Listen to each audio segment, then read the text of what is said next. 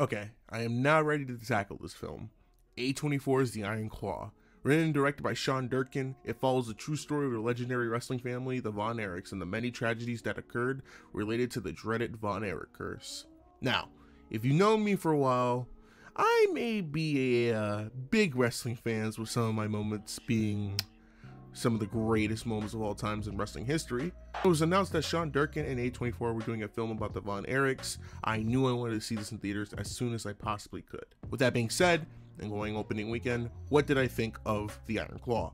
Well, I'd say that The Iron Claw is a great film. I believe the film has solidified a spot in my top 10 best films of the year list. Even with its flaws such as missing history and certain cutting of events people to fit the narrative of the film, and a little bit of a rushed third act to get to the ending, I still think the film has a lot of weight to make it great. Starting off with the performances, I think the cast do a great job with their roles. Zac Efron was great as Kevin Von Erich, Jeremy Allen White as Kerry Von Erich was also great, and Harris Dickinson as David Von Erich was another great performance. Even the supporting cast with Lily James as Pam Atkinson and Holt McCallany as Fritz Von Erich all do such a great job with the roles they are given to play.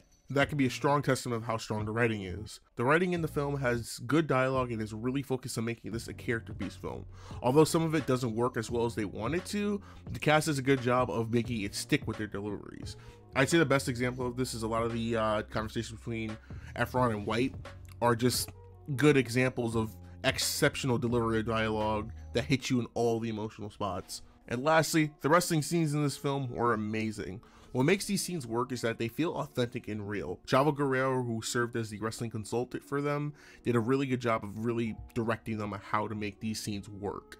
It's not half-assed at all. They go full speed and show the raw energy and passion that is put into the ring. It gives the scenes a sense that is another character that adds to the overall story. It really shows the love and passion that the crew working on the film has for the business, which makes it much more of a great film for the fans of the sport.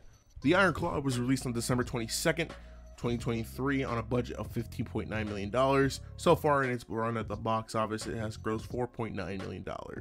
Overall, The Iron Claw is a great film. Even if you're not a fan of professional wrestling, I still think that the film serves as a good biopic film that will draw you in with its narrative.